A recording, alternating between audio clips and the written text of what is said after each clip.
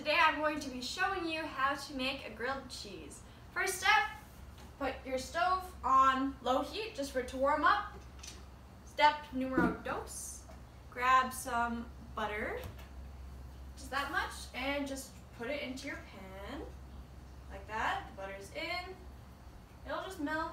I'm gonna put this up a little bit so it doesn't take that long.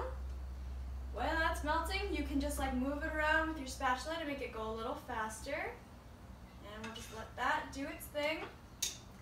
Next step, grab your bread and you just put it on.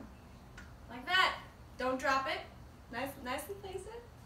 And then you grab your cheese, delicious cheese. Open it up. Gonna take a bit, but open it up. We're opening it. Oh, it's opening. It's working. And then once you have this, put it onto your bread. Grab your second piece of bread, put it right on top of that. So now it's a cheese sandwich, a grilled cheese. And put it on. That's not right. And then once you have this, you just press it down. And then once you feel like the bottom is nice and crispy and toasty, you can flip it. And once that's done, this is the finished product, because that's going to take a while. Take a bite. Delicious. Thank you for watching, and bye. See you next time.